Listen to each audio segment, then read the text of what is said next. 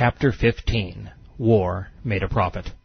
Prepare against them whatever arms and cavalry you can muster, that you may strike terror in the enemies of Allah. Allah desires killing them to manifest the religion. Coveting what belongs to others, Muhammad gave us another glimpse into his soul. Tabari. When the Prophet came to Yathrib, he saw the Jews fasting on Ashura Day. He questioned them, and they told him that it was the day upon which God drowned Pharaoh and saved Moses from the Egyptians. He said, "We have a better right to Moses than you do." He fasted and ordered his fellow Muslims to fast with him. When the fast of Ramadan was prescribed, he made Ashura optional. The Bible's messianic message, past, present, and future, revolves around the 7 festivals of Yahweh. When the pretend Messiah asked the Jews why they were fasting, Muhammad proved he was a phony. What's more, he got it wrong. There is only one fast on the Jewish religious calendar, Yom Kippur, known as the Day of Atonement. But it's celebrated in the fall, and it has nothing to do with Pharaoh. The spring feast of Passover commemorates freedom from Egyptian bondage, and it took the Jews more like 6 days, not 6 months, to elude his army. As an interesting aside, in 1978, Ron Wyatt discovered Pharaoh's graveyard in the Gulf of Aqaba branch of the Red Sea, proving once again that the Bible's chronology was accurate. Moreover, when Muhammad said that he had a better right to Moses than did the Jews, his counterfeit religion became as obvious as a pink $6 bill with a turbaned president. Needing to corrupt all things biblical to please his dark spirit, Muhammad told his fellow terrorists that they should take a break from raiding civilians. But it wouldn't last. Stealing a ritual was insufficient, even if it were a pagan one. Muhammad needed to own everything the Jews possessed and held sacred. In actuality, both Ashura and Ramadan honor false gods. The spring fast, being erroneously observed, was crying for Tammuz, the legacy of Jewish captivity. It also honors the Babylonian sun god. Catholic Lent is derived from the same rite. And Muhammad re-established the pagan Tananuth fasts of Ramadan, saying that they commemorated his wrestling match with the cave spirit. Returning to Muhammad's scheme, Tabari. In this year, Muhammad ordered the people to pay the zakat tax. It is said that the Prophet commanded them to do this. Allah and Muhammad spoke with one voice. Paying the zakat became an order and then a pillar. The political manifesto was ushered in with these words. Ishaq. When the apostle was settled in Medina and his comrades were gathered to him, the affairs of the workers were arranged, and Islam became firmly established. Prayer was instituted. The prostration was the sign of his power. The zakat tax was prescribed. Dictators thrive on money. Legal punishments were fixed, as were all things permitted and forbidden, as a confirmation of the tyrant's supreme authority.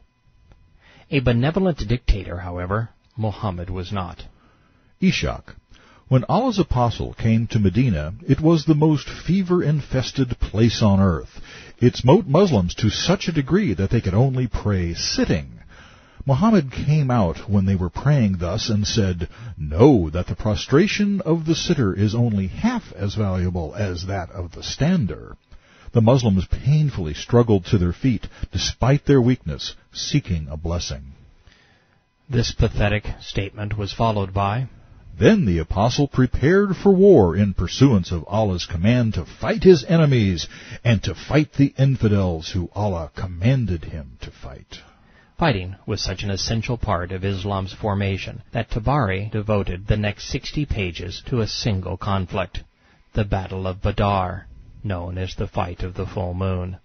It takes 5 times more attention than Abraham's pilgrimage to the Kaaba, the establishment of Islam.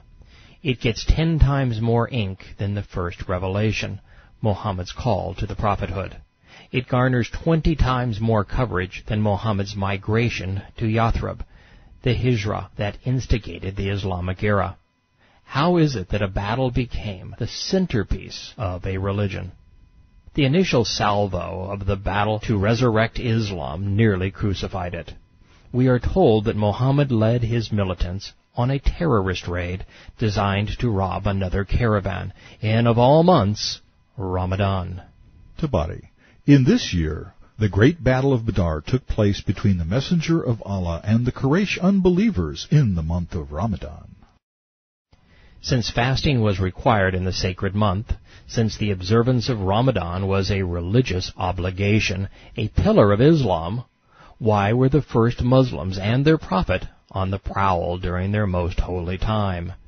Do you suppose money was more important than piety? At Badr, Muhammad was the aggressor, just as he was on 73 of his 75 terrorist raids. The prophet got to choose the time, the place, and the victim. He also elected to terrorize money-laden civilians during Ramadan. Reason would thus dictate that the prophet had discarded his original calling and become a pirate. As you contemplate what motivated Islam's bad boy, consider this. Tabari. Abd al-Rahman said, Muhammad celebrated the night of 17 Ramadan. In the morning, traces of sleeplessness would be on his face. He would say, on this morning Allah distinguished between truth and falsehood, revealing the Quran. On this morning He made Islam mighty, humbling the leaders of unbelief at Badr. Submission was made mighty because the Quraysh were humbled. Allah distinguished between truth and falsehood by having Muslim militants murder Meccan merchants. But violence isn't cheap. Like today's terrorists, the first Muslims needed money. Tabari and Ishaq. The apostle heard that Abu Sufyan, a Meccan merchant, was coming from Syria with a large Quraysh caravan containing their money and their merchandise. He was accompanied by only 30 men. The Meccans were going about their lives, working to make a living, something Muslims were unwilling to do. So Islam was about to rob them. This was after fighting had broken out between them, and the people had been killed and taken captive at Nakhla. If you were reading this out of context, you might assume that these parties were in a state of war, and that both were to blame for escalating hostilities. But you know better, because the Islamic Hadith has shown that only the Muslims were militants. They had set out on a dozen terrorist raids. They had ventured out as far as 200 miles to rob Meccan civilians. They were the sole perpetrators. Having killed the Meccan Hadrami in cold blood, they kidnapped his companions and held them for ransom. Ever inclined to put the best possible spin on their violent beginnings, the first Muslims claimed, Tabari. This incident had provoked a state of war between the Prophet and the Quraysh, and was the beginning of the fighting in which they inflicted casualties upon one another. In other words, before the Islamic raid, there was no fighting. Not a single Muslim had been killed. In fact, there were no armies. The Muslims had raiders, terrorists in our parlance. The Meccans had merchants, businessmen in today's vernacular. But if pirates are shady entrepreneurs, Muhammad was a businessman par excellence. Ishaq. Allah divided the booty stolen from the first caravan after He made spoils permissible. He gave 4/5 to those He had allowed to take it, and 1/5 to His apostle. Not one to miss another opportunity. Ishaq. Muhammad summoned the Muslims and said, This is the Quraysh caravan containing their property. Go out and attack it. Perhaps Allah will give it to us as prey. These lines forever damn Islam's pretense of religiosity. They bear repeating. This is the Quraysh caravan containing their property. Go out and attack it. Perhaps Allah will give it to us as prey. The motivation was piracy, not religion. The historian reports, Tabari. Abu Sufyan and the horsemen of the Quraysh were returning from Syria following the coastal road. When Allah's apostle heard about them, he called his companions together and told them of the wealth they had with them and the fewness of their numbers. The Muslims set out with no other object than Sufyan and the men with him. They did not think that this raid would be anything other than easy booty. These armed raiders wanted to steal assets and kidnap folks. Since the Prophet's sole motivation was piracy, not piety, Islam cannot be a religion. And if it is, we need to canonize Blackbeard and call him a prophet. The fact that the first adherents of this perverse doctrine record this stunning admission of guilt reminds me of the Nazis and the way they chronicled their atrocities in World War II. Immoral, hateful, and violent doctrines like Islam and Nazism corrode men's minds and consciences to the point they become unable to differentiate right from wrong. Ridding the world of those they view as inferior, stealing their possessions, becomes part of their mission, and thus becomes good, deeds worthy of heroic lore and scripture. As further proof that the Badr raid was an act of terrorism, another hadith reports. Bukhari, Allah did not admonish anyone who had not participated in the Ghazwa raid of Badr, for in fact Allah's apostle had only gone out in search of the Quraysh caravan so that he could rob it. But Allah arranged for the Muslims and their enemy to meet by surprise. I was at the Aqaba pledge with Allah's apostle when we gave our lives in submission. But the Badr battle is more popular amongst the people. I was never stronger or wealthier than I was when I followed the Prophet on a Ghazwa. That pretty much sums up Islam. Upon hearing that Muhammad was on the prowl, the Quraysh sent a delegation out to protect their people and business assets. This explains why the Quran says that Muslims were contemplating a choice between easy booty and fighting for doctrinal supremacy. They did not suppose that there would be a great battle. Concerning this, Allah revealed the Quran, and you longed that other than the armed one might be yours. This became Quran 8:7. Before I comment, I'd like you to have the benefit of the entire verse. Quran 8, verse 7. Behold, Allah promised you that one of the two parties would be yours. You wished for the unarmed one, but Allah willed to justify His truth according to His words, and to cut off the roots of the unbelievers. To cut off the roots is to kill. That makes Allah a murderer and Muhammad a pirate. One was after booty, the other blood. It was worse than that. They inspired a gang of armed men to attack a defenseless civilian enterprise, one owned by a rival. As such, they were terrorists. And there is no way to discount the source of this condemning scripture, as it's confirmed in all three hadith collections and in the Quran. The traditions report, Ishaq. The people answered the Prophet's summons, some eagerly, some reluctantly. Tabari. When Abu Sufyan heard that Muhammad's companions were on their way to intercept his caravan, he sent a message to the Quraysh. Muhammad is going to intercept our caravan, so protect your merchandise. When the Quraysh heard this, the people of Mecca hastened to defend their property and protect their men, as they were told Muhammad was lying in wait for them. The Sirah suggests that they weren't quite so hasty. Ishaq. Some of the Meccans got up to circumambulate the Kaaba. Sitting around the mosque, they wondered why they had allowed this evil rascal to attack their men. The pagans were being religious, worshipping Allah in His mosque. The Muslims had abandoned religion, setting out on a terrorist raid in the holy month of Ramadan. Ishaq. Setting out in Ramadan, Muhammad was preceded by 2 black flags. His companions had 70 camels on which men rode in turns. It's interesting. The white battle flags of the Maghazi raids inspired by Muhammad turned black when the Prophet personally led the parade. Tabari.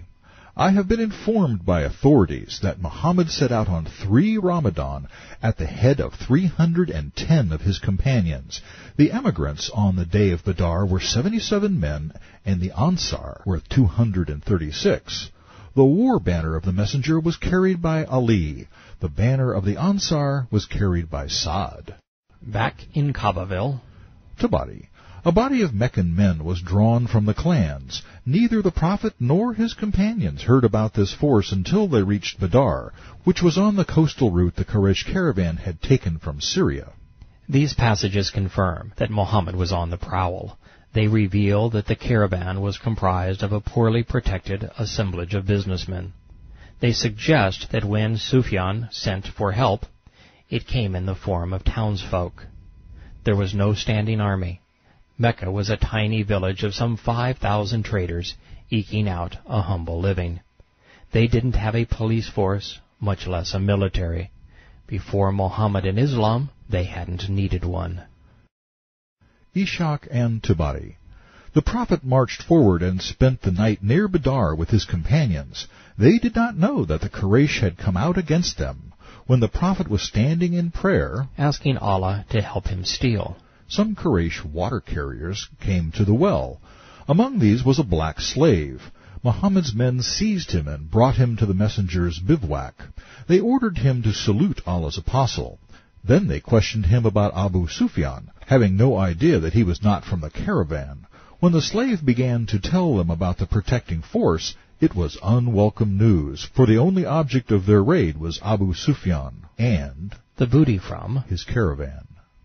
Picture the scene. The founder of a religion is out on a terrorist mission designed to raid a civilian business. He is praying, asking his spirit to help him kidnap innocent people and steal their possessions. His fellow militants capture a slave, and they torture him, trying to solicit information. Tabari. Meanwhile, the Prophet was praying, bowing and prostrating himself, and also seeing and hearing the treatment of the slave. When the slave told them that the Quraysh had come to meet them, they began to beat him and called him a liar. "You are trying to conceal the whereabouts of Abu Sufyan and his caravan." They beat him severely and continued to interrogate him, but they found out that he had no knowledge of what they were looking for. I have said that Muhammad was the most vile and immoral man ever to have walked the earth.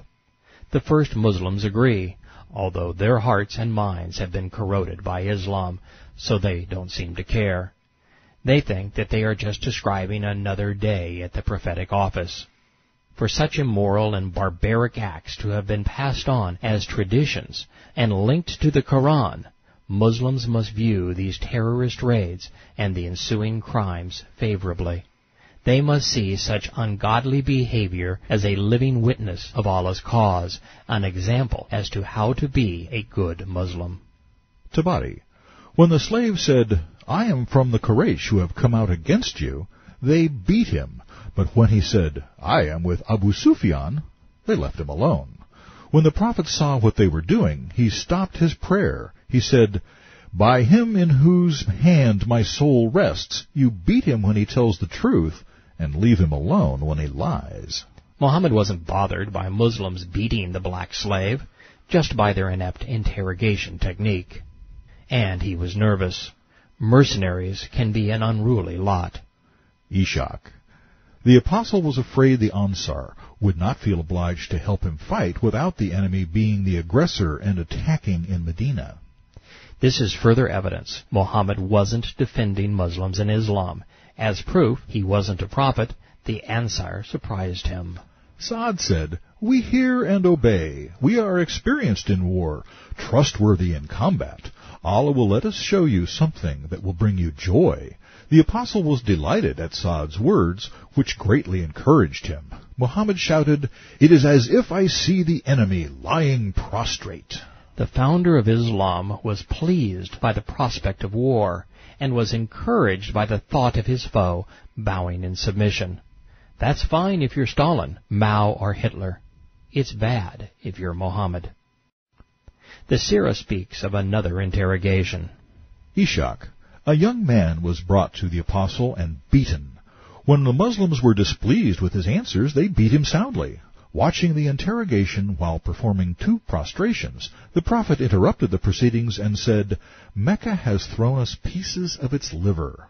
But alas, the intended target escaped the raider's grasp. Ishaq. Abu Sufyan changed the caravan's direction from the shore road, traveling as quickly as possible. Ishak. When Sufyan saw that he had saved his caravan, he sent word to the Quraysh, "Since you came out to save your caravan, your men and property, go back home." Some of the militant militia left, but Abu Jahl said, "Badr was the site of an Arab fair. We are going to spend a few days, slaughter camels, feast, drink wine, and have some girls play for us." The non-partier said, "We came out to protect our property and defend our men. There is no point of staying to fight." So they returned to Mecca. On the Muslim front, we discover that Muhammad wasn't much of a general. We are told that a man named Hubab asked him, Ishak, did Allah order you to occupy this place so that we have no choice, or was this position chosen as a matter of opinion for military tactics? When Muhammad said that Allah had not spoken to him about it, the Ansar chief saved the day and ruined the world. This is not the proper place, Hubab said. We should go to the well nearest the enemy, stop up all the other wells, and deprive them of water. Then Sa'd say, Prophet, let us build you a booth of palm fronds from which you can watch the battle safely. The apostle thanked and blessed them. So let the battle begin. Tabari. When the Quraysh advanced, Muhammad threw dust in the direction of their faces, and Allah put them to flight. The Meccan merchant force and the prophets pirates met, and Allah gave victory to his messenger, shamed the unbelievers, and satisfied the Muslims' thirst for revenge on them. To think that these delusional and immoral boys started a religion is beyond belief. Ishak. When the apostle saw them, he cried, Allah, they called me a liar. Destroy them this morning. Jeremiah he was not. The Meccans, however, were civilized. Ishak. Utbah rose to speak. Let us turn back and leave Muhammad to the rest of the Arabs.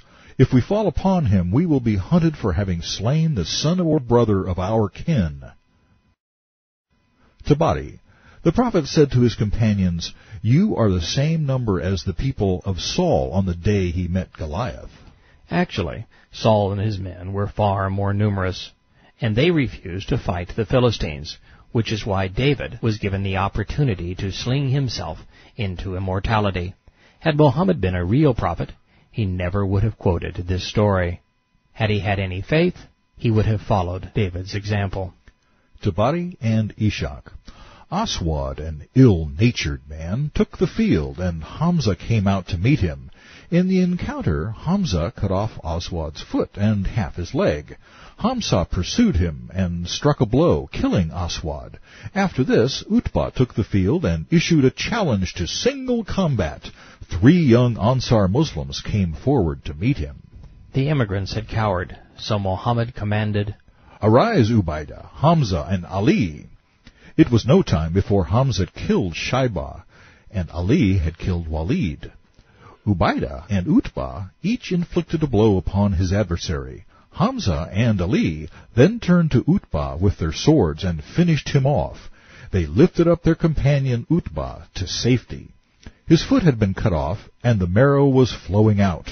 When they brought him to Muhammad, Ubaidah said, Am I not a martyr, O Messenger of Allah? Yes, indeed, the Prophet replied. We have our first entrant into Islamic paradise. Can you imagine the surprise on his face when he discovered that it wasn't as Muhammad had described, and that Allah was indeed waiting for him? Tabari. Muhammad turned towards his new Qibla and said, Allah, if this band perishes today, you will be worshipped no more. Since Meccan moon gods were in sparse demand, he was probably right. Abu Bakr picked up his cloak and put it on him, grasping him from behind. O Prophet, whom I value more than my father and mother, this constant calling on your Lord is annoying.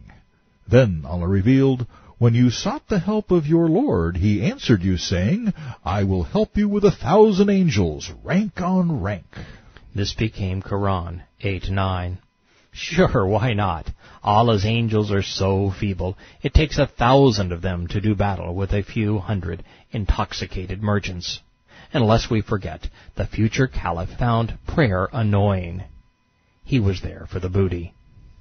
Muhammad cried out, Bukhari and Ishaq. Here is Gabriel holding the reins of a horse and leading the charge. He is equipped with his weapons and ready for the battle. There is dust on his front teeth. Why was Muhammad's spirit so eager to kill?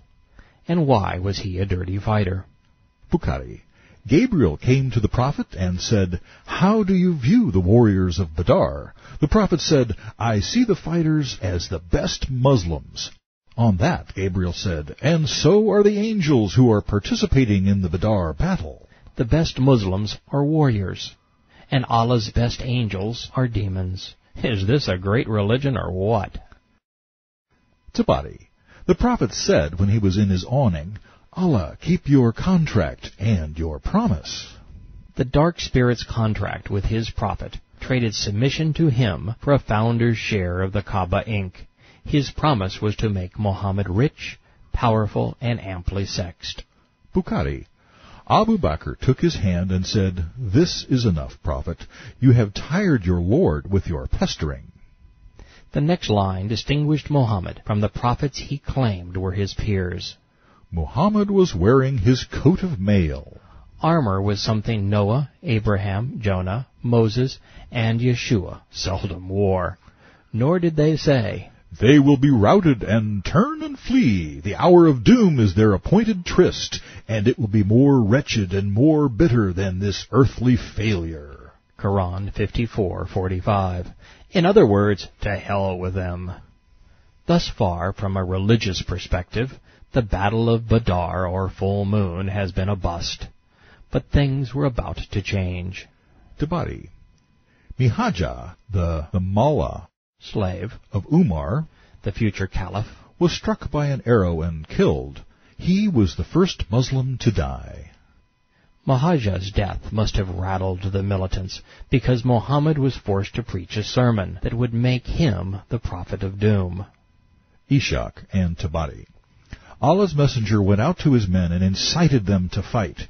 He promised, Every man may keep all the booty he takes. Then Muhammad said, By Allah, if any man fights today and is killed fighting aggressively, going forward and not retreating, Allah will cause him to enter paradise. They were just words, sound waves that filtered through the air. Yet they have reverberated for 1,400 years. They echo still. Umayyar, who was holding some dates in his hands and eating them, said, Fine, fine, this is excellent. Nothing stands between me and my entering paradise except to be killed by these people. He threw down the dates, seized his sword, and fought until he was slain. The means behind the madness had finally materialized. Muhammad told his fellow militants that their reward was Allah's paradise.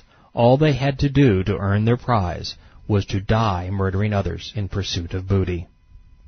This Muslim militant, this disciple of Muhammad, this misguided youth who had gone off on a terrorist raid to kidnap defenseless civilians and steal their possessions, died shouting these words, Ishaq, I am fighting in Allah's service. This is piety and a good deed. In Allah's war I do not fear as others should, for this fighting is righteous, true, and good.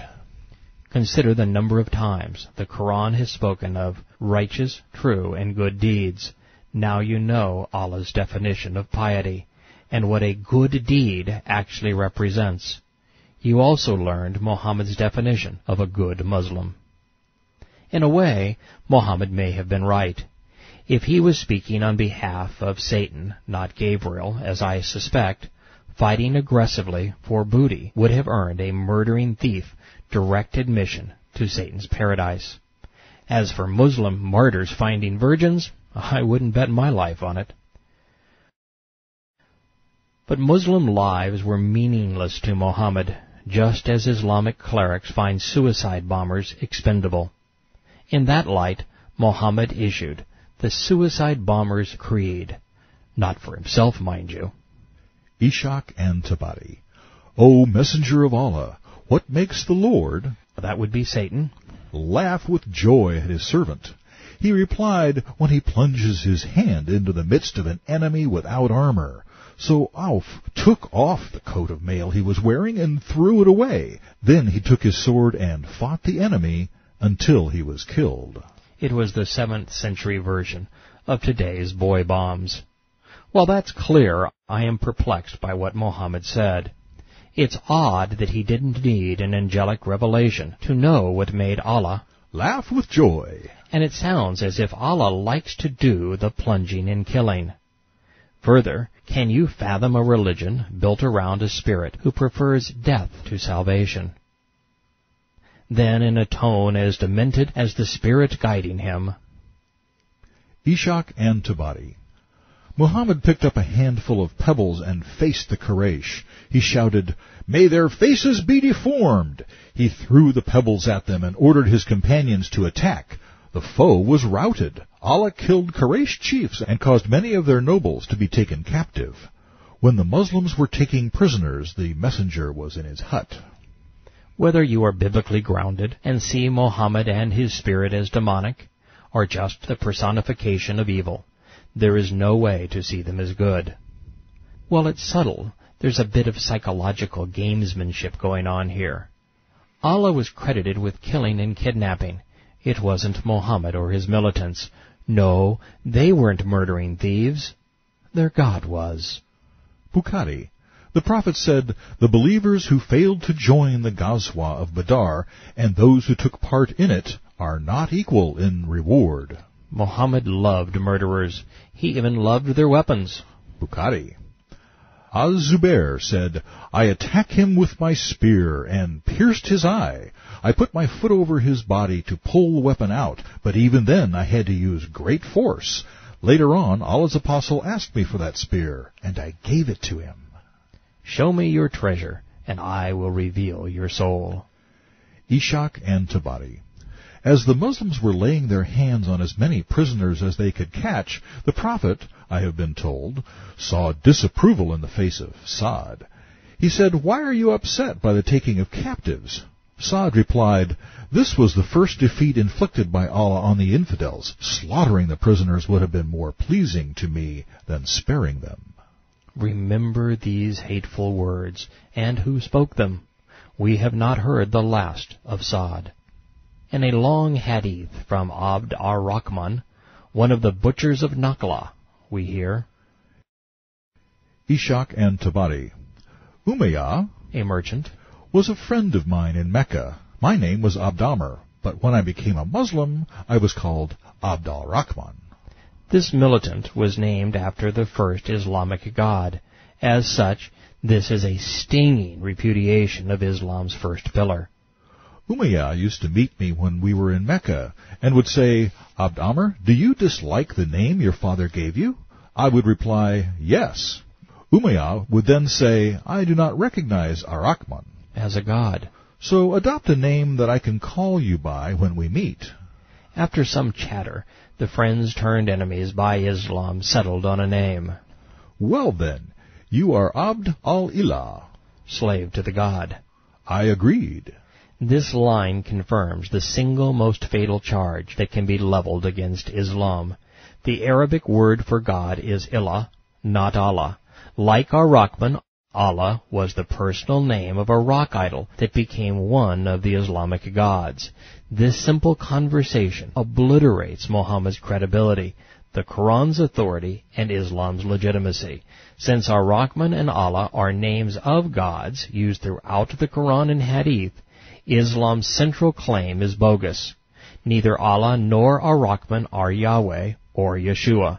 And since the Islamic duo are incompatible by name and character with Yahweh and Yeshua, all biblical references are just crass plagiarism, inspired by a man's lust for money, sex, and power. The tradition continues, giving us an up-close and personal insight into what Islam did to a man's mind and soul. Fair warning, this isn't pretty.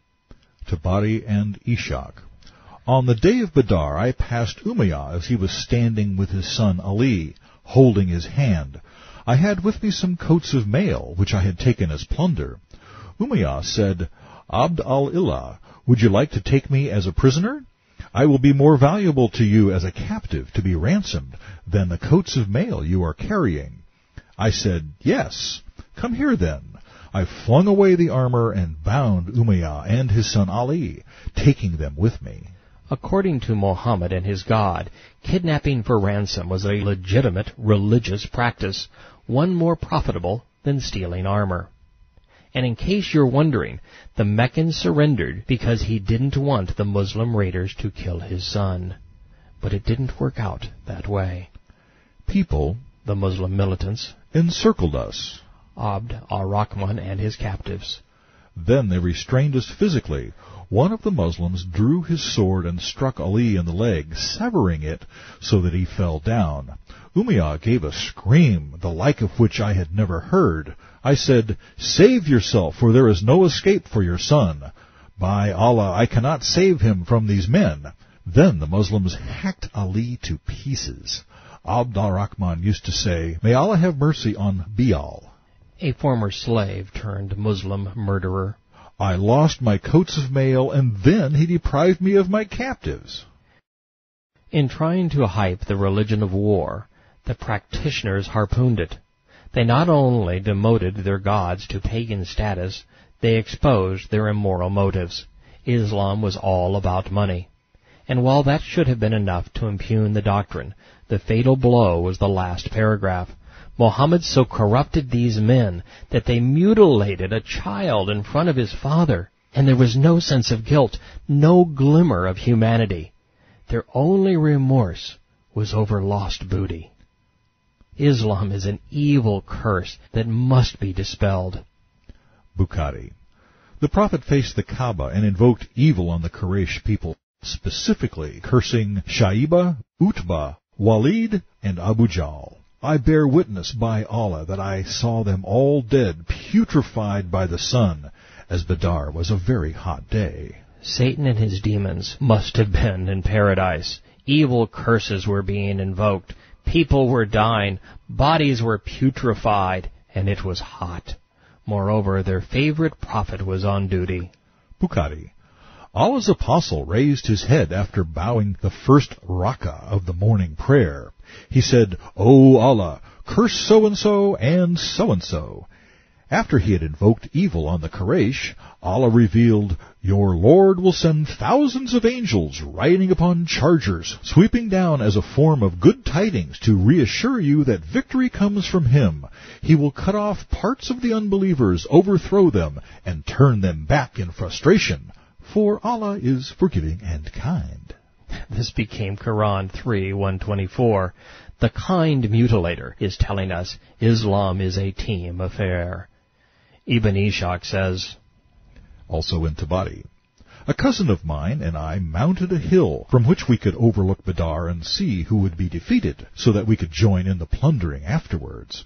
I was pursuing one of the Meccan polytheists in order to smite him, when his head suddenly fell off before my sword touched him. Then I knew that someone other than I had killed him. The implication is that one of Allah's angelic brigade did the dastardly deed. My son, I saw Muslims on the day of Badr, and I saw that one of us would wave his sword at a polytheist, and the man's head would fall off from his body before the sword touched him. The sign of the angels on the day of Badr was white turbans which trailed down their backs, and on the day of Hunyan it was red turbans. The angels did not fight on any day except the day of Badr, and on other days they were reinforcements, assistants, and helpers, but they struck no blows.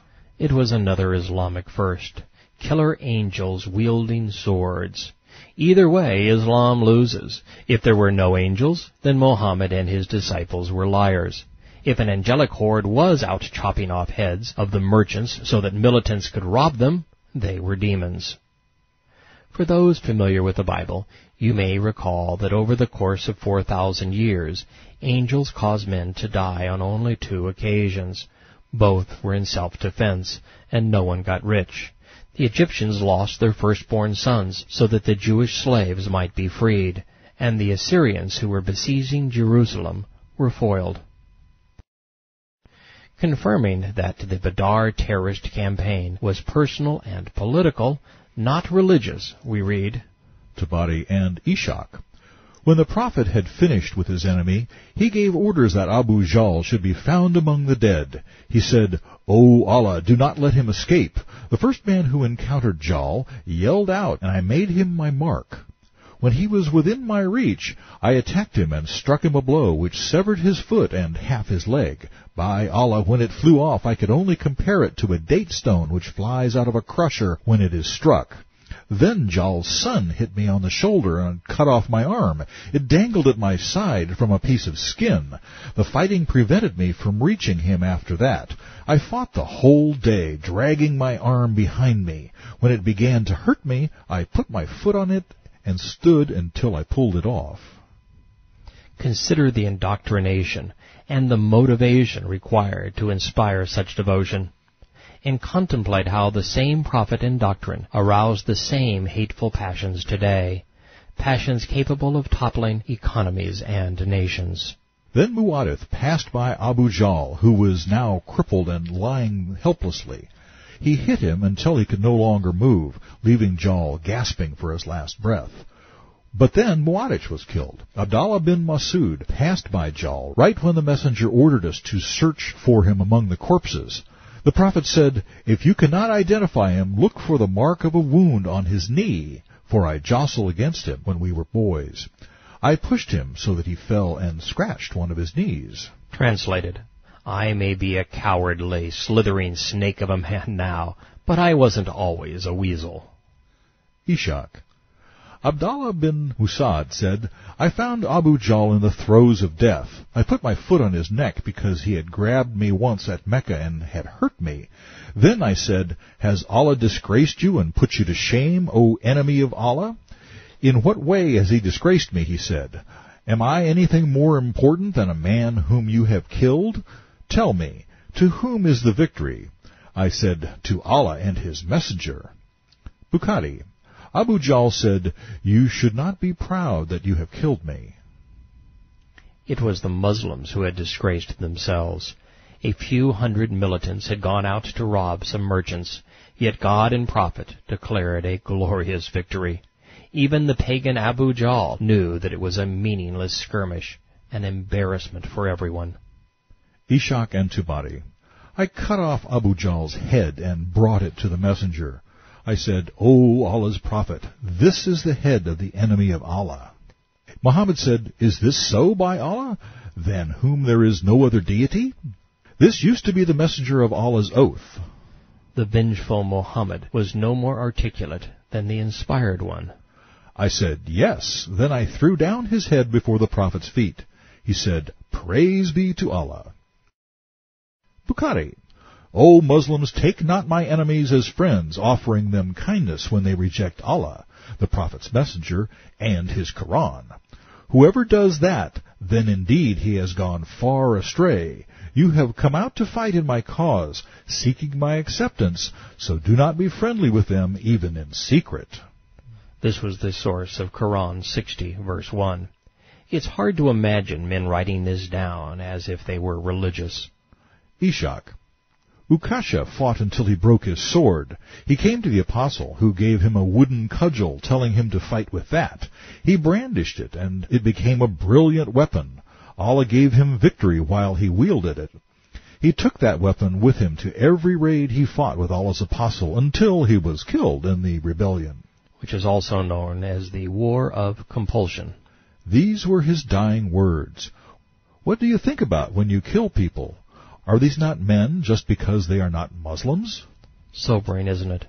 According to Ibn Ishaq, Muhammad's quota on paradise was proclaimed at Badr. Ishaq. When Allah's apostle said, 70,000 of my followers shall enter paradise like the full moon, Ukasha asked if he could be one of them. Then a lesser Ansari asked to be included, but the Prophet replied, "Ukasha beat you to it, and my prayer is now cold." At this point in his mission, Muhammad's vision was no greater than the conquest of Mecca and Central Arabia. Inciting 70,000 fools to die for what he coveted seemed sufficient at the time. Little did he know that his scam would live on, infecting billions and sending millions to their death. Second, the like a full moon, was an acknowledgment of Allah's lunar genealogy. Third, to earn Allah's paradise, one has to be a big-time murderer. And fourth, imagine risking your soul on a man who said, "My prayer is cold." Both Prophet and God loved it when men sacrificed their lives for them. Bukhari. When we wrote the Holy Quran, I missed one of the verses I used to hear Allah's apostle reciting. Then we searched and found it. The verse was, "Among the believers are men who have been true to their covenant with Allah. Of them, some have fulfilled their obligations to Allah." That is, they have been killed in Allah's cause. And some of them are still waiting to be killed. This became Surah 33:23. So we wrote this in its place in the Quran. According to the Quran, all good Muslims fall into one of two categories: those who have died killing infidels, and those who will die killing infidels. The Badr raiders failed as pirates. The caravan they set out to plunder got away, yet the skirmish that ensued between militants and merchants resurrected a dying doctrine and ultimately reshaped the world. The Islamic lore that emerged that spring morning in 623 from the blood-soaked sands near the eastern shore of the Red Sea serves as the only report of what happened at Badr. Here are some of the most insightful lines spoken that day. The Muslim Abdallah recited this poem. Ishaq. It was so criminal men could hardly imagine it. Muhammad was ennobled because of the bloody fighting. I swear we shall never lack soldiers nor army leaders, driving before us infidels until we subdue them with a halter above their noses and a branding iron. We will then drive them to the ends of the earth. We will pursue them on horse and on foot. We will never deviate from fighting in our cause. We will bring upon the infidels the fate of the Ad and Juram. Any people that disobey Muhammad will pay for it. If you do not surrender to Islam, then you will live to regret it. You will be shamed in hell, forced to wear a garment of molten pitch forever. Second only to the Quran, this may be the nastiest, meanest, most intolerant, violent, and sadistic poem ever recited. Fulfilling prophecy, a Muslim, speaking of the sons of Ishmael, said, Ishaq. In peace you are wild asses, rough and coarse, and in war you are like women, wearing corsets. But I care not as long as my hand can grasp my trusty blade. Ishaq. A Meccan said, as soon as we were confronted by the raiding party, we turned our backs and they started killing and capturing us at their pleasure. Some of our men turned tail, humiliated. Allah smote some of us with pustules from which we died. Ishaq. When the Quraysh began to bewail their dead, consumed in sorrow, one said, Do not do this, for Muhammad and his companions will rejoice over our misfortune. Hamza recited, In Ishaq. Surely Badr was one of the world's great wonders. The roads to death are plain to see. Disobedience causes a people to perish. They became death's pawns. We had sought their caravan, nothing else. But they came to us, and there was no way out. So we thrust our shafts and swung our swords, severing their heads. Our swords glittered as they killed. The banner of error was held by Satan. He betrayed the evil ones, those prone to treachery. He led them to death, crying, Fear Allah, He is invincible. Satan knew what they could not see. On that day 1,000 spirits were mustered on excited white stallions. Allah's army fought with us. Under our banner, Gabriel attacked and killed them. I agree. Satan was indeed there. Ali recited, Ishaq. Have you seen how Allah favored His apostle and how He humiliated the unbelievers? They were put to shame in captivity and death. The apostle's victory was glorious. Its message is plain for all to see. The Lord brought repeated calamities upon the pagans, bringing them under the apostle's power. Allah's angry army smote them with their trusty swords. Many a lusty youngster left the enemy lying prone. Their women wept with burning throats For the dead were lying everywhere, but now they are all in hell. It's hard to believe. Violence and pain begat a religion. One of the Meccan merchants said in response, Ishak, I wonder at foolish men like these who sing frivolously and vainly of the slain at Badar. This was nothing more than an impious and odious crime. Men fought against their brothers, fathers, and sons. Any with discernment and understanding recognized the wrong that was done here. Al-Harath was right. I find his words rational and sobering. They are foreboding. Ka'b, a Muslim commander, recited, Ishak, I wonder at Allah's deed. None can defeat him. Evil ever leads to death. We unsheathed our swords and testified to the unity of Allah, and we proved that his apostle brought truth. We smote them and they scattered. The impious met death. They became fuel for hell. All who aren't Muslims must go there. It will consume them while the stoker, which I assume is Allah, increases the heat. They had called Allah's apostle a liar. They claimed, You are nothing but a sorcerer. So Allah destroyed them. As you listen to these words, remember this. This day made Islam. On it, Hassan proclaimed, Ishak, they retreated in all directions. They rejected the Quran and called Muhammad a liar, but Allah cursed them to make his religion and apostle victorious. They lay still in death. Their throats were severed. Their foreheads embraced the dust. Their nostrils were defiled with filth. Many a noble, generous man we slew this day. We left them as meat for the hyenas, and later they shall burn in the fires of hell. A terrorist raid designed to loot a caravan had become a noble crusade. These men who had come to protect their property and family were butchered. Their only crime was calling a sorcerer a liar. Pirates and mercenaries fight for booty, not piety. Ubaidah was no exception. Ishak, the battle will tell the world about us. Distant men will heed our warning. The infidels may cut off my leg, yet I am a Muslim. I will exchange my life for one with virgins, fashioned like the most beautiful statues. A Muslim recited these lines. Ishak, their leaders were left prostrate. Their heads were sliced off like melons. Many an adversary have I left on the ground to rise in pain, broken and plucked. When the battle was joined, I dealt them a vicious blow. Their arteries cried aloud, their blood flowed. This is what I did on the day of Badar. At the end of the fighting, Ishak and Tabari. Allah's apostle ordered the dead to be thrown into a pit. All were thrown in except Umayyah.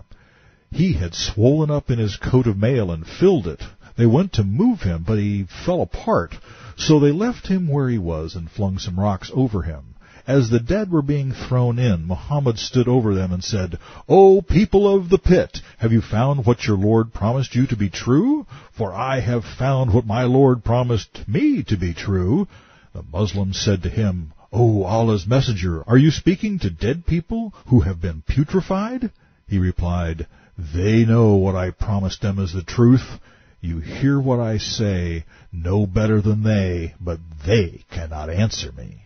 This is almost as sick as the Islamic God gloating over the new arrivals to hell. It's almost as if Muhammad's warped character rubbed off on Allah. Did I say almost? They became twins. Muhammad was the first prophet to promise his people slaughter rather than salvation. It was the one prophecy he got right. Bukhari. The prophet cursed those that had teased him. He said, O Allah, destroy the chiefs of the Quraysh, Abu Jahl, Utbah, Shaba, Umayyah, and Ubay. I saw these people killed on the day of the Badar battle and thrown into the pit, except Ubay, whose body parts were mutilated. He was putrid, possessed, and pathetic, but not prophetic. While some of this material is redundant, it's important to see how the four prime Islamic sources work together to provide us with a portrait of this man, of his spirit, and their religion. Every word devastates Muhammad's character. Every stroke reveals his motives. The Battle of Badr resurrected the fledgling political doctrine of Islam. Yet the motive was greed. The means was terror. The reason was Muhammad. He had come full circle. The abused child was now an empowered, demented, and vicious abuser. This next hadith is telling. The battle over, the booty collected, the ransoms negotiated, it was time for some situational scriptures. Most religions considered murder, piracy, kidnapping, and terrorism bad, so Muhammad needed a special dispensation. As before, I will weave the hadith into the fabric of the Quran to give Allah's scriptures the context of time, circumstance, and place they otherwise lack. Tabari. When the events of Badr were over, Allah revealed the 8th surah, the Spoils of War, in its entirety. The two armies met. There were no armies, just merchants and militants. And Allah defeated the Meccans with Muslim swords. 70 of them were killed, and 70 were taken captive. The previous death toll was 44 killed, and an equal number brought back for ransom. The lower number is also in line with Ishaq's meticulously documented total of 50 dead and 43 taken hostage. Abu Bakr said, O Prophet of Allah, these are your people, your family. They are your cousins, fellow clansmen, and nephews. I think that you should accept ransoms for them, so that what we take from them will strengthen us. Yes, it's true. Islam was financed by kidnapping and ransom. The wealth of pagans was forged into the sword of Islam, and Abu Bakr, Muhammad's blood-sucking promoter, was only interested in the money, never religion. Tabari. What do you think of Kitab? Muhammad asked. I say you should hand them over to me so that I can cut off their heads. Hand Hamza's brother over to him so that he can cut off his head. Hand over Aqil and Ali so that he can cut off his brother's head. Thus Allah will know that there is no leniency in our heart toward the unbelievers. The messenger liked what Abu Bakr said, and did not like what I said, and accepted ransoms for the captives. Bloodshed was good, money was better. This tradition continues to pull back the veil on Islam. It was a performance, one in which a pagan god played the starring role. Tabari. The next day I went to the Prophet in the morning. He was sitting with Abu Bakr, and they were weeping. I said, O Messenger of Allah, tell me what has made you and your companion weep. If I find cause to weep, I will weep with you, and if not, I will pretend to weep, because you are weeping. The Prophet said, It is because of the taking of ransoms, which has been laid before your companions. It was laid before me that I should punish them instead. Allah revealed, It is not for any prophet to have captives until he has made a slaughter in the land. After that, Allah made booty lawful for them. Because money enabled slaughter, Muhammad would have both. Ishaq. Following Badr, Muhammad sent a number of raiders with orders to capture some of the Meccans and burn them alive. But on the following day, he sent word to us, I told you to burn these men if you got a hold of them, but I decided none has the right to punish by fire save Allah. So if you capture them, kill them. The Hadith report on the Battle of Badr ends with these words. On the Badr expedition, the messenger took the sword of Du al-Fakar as booty. It had belonged to Munabi. On that day also he took Abu Jahl's camel as booty. It was a Mahri dromedary on which he used to go on raids. Nothing but the best for Muhammad. After all, he was a prophet. It is said he wrote Ma'akil, which translated means blood money, on his sword. Blood still dripping from the implements of war, the dark spirit of Islam revealed a surah that made killing a religious duty and thievery a sacred right. The spoils of war, Quran 8, verse 1. They question you about windfalls taken as spoils of war. Say, booty is at the disposal of Allah and the Messenger. They belong to us and are for our benefit. So fear Allah and adjust your way of thinking in this matter. Obey Allah and His Messenger. How convenient. But this was crass, even for Muhammad. His propensity to steal was obviously being questioned. So he claimed that his God said, "The booty is ours. It belongs to us." Some might think that being a pirate would be a great gig if you could get God to sponsor your raids. But for Muhammad that wasn't enough. He was after more than money. He coveted power too. So he had his God say, "Obey Allah and the Messenger." Then for those who were squabbling over the Prophet's new career path, he professed, "Adjust your way of thinking and fear me." The communists used to call it re-education, but no matter how you interpret this, it isn't religious, it's disgusting. Muhammad's companions agree with my assessment. Ishaq: The spoils of war, Surah, was handed down because we quarreled about the booty. So Allah took it away from us and gave it to His apostle. When He did, we learned to fear Allah and obey His messenger. The hadith goes on to report, For in truth our army had gone out with the Prophet seeking the caravan because we wanted its booty. The Quran's attempt at religion were overt efforts to control people through fear, ritual, indoctrination, and taxation. Quran 8 verse 2. The only believers are those who feel fear and terror when Allah is mentioned.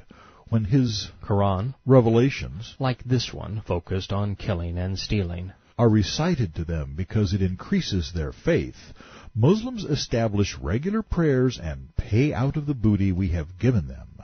Muslims who fear will obey, and they will pay. Conditioning men to be submissive through the implementation of religious rituals was good. Motivating them to loot was even better. Quran 8 verse 4.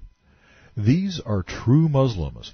For them are exalted grades of honor with their Lord, and pardon, and a bountiful provision. Who gets the exalted grades of honor, the bountiful provision, you may ask? Muslim militants who leave their homes to rob caravans and murder their kin. That's who. Verse 5. Your Lord ordered and caused you, the good Muslims, out of your homes to fight for the true cause, even though some Muslims disliked it and were averse to fighting. They argued with you concerning this matter of piracy. Even after it was made clear to them, it was as if they were being driven to their death. This verse is speaking of the rift between the good, warlike Muslims and the bad, peaceful ones. Good Muslims were ready, willing, and able to plunder and kill, just as they are today. The bad, peaceful Muslims wanted to live and let live. But peace was something Allah couldn't tolerate. Quran 8 verse 7. Behold, Allah promised that one of the two parties would fall and become yours. You, Muhammad, coveted the caravan, the one which was not armed. This verse confirms that Muhammad was a pirate, not a general or a prophet. It devastates Islam's credibility, yet it is often missed because the passage goes on to proclaim one of the most fearsome words ever spoken. Allah wished to confirm and justify the truth by His words. Wipe the infidels out to the last. The confirmation is clear. It is the justification that's muddled. Muhammad left Medina with his militants for the express purpose of robbing an unarmed caravan. He wanted money. His God wanted war. The dark spirit of Islam wanted to slaughter and humiliate all of those who did not bow to his authority. Satan enticed men to do his bidding. His goal was to cloud men's minds so that they would no longer recognize the truth. Quran 8 verse 8. That he might justify truth and prove falsehood false, distasteful though it be to the disbelievers who oppose. The writing quality is dreadful, so let me translate this for you. The verse says, the people whose consciences had not yet been eroded opposed terror. That made them guilty. From Satan's perspective, truth could only be justified by killing men with a conscience, men with the ability to discern right from wrong. You are witnessing spiritual warfare of the highest order, and the stakes in this game are men's souls. Muhammad made a deal with the devil. Quran 8, verse 9. Remember, you implored the assistance of your Lord, and he heard what you requested. I will assist you with 1,000 angels, ranks on ranks. If ever a verse proved that the Quran was as false as its deity, this is it. It is beyond comprehension that the Creator of the universe would send his angels to help a pirate. Moreover, can you imagine angels so impotent it takes 1,000 of them to kill 50 merchants? There is more to this demonic assistance than I have shared thus far. According to the Hadith and Quran, Allah used rain and wind to foil the merchants. Rain was said to have secured the gravel under the militants and undermined the sandy slopes beneath the merchants' feet, and a wind from behind the militants' backs blew coarse sand in the merchants' faces, impairing their vision. The Bible calls Satan the prince and power of the air. He was given control over weather. In the book of Job, Satan uses wind and a thunderstorm to try and lure a man of God away from the truth. He also incites men to kill and steal on his behalf. That is precisely what happened at Badr, and for the same reasons.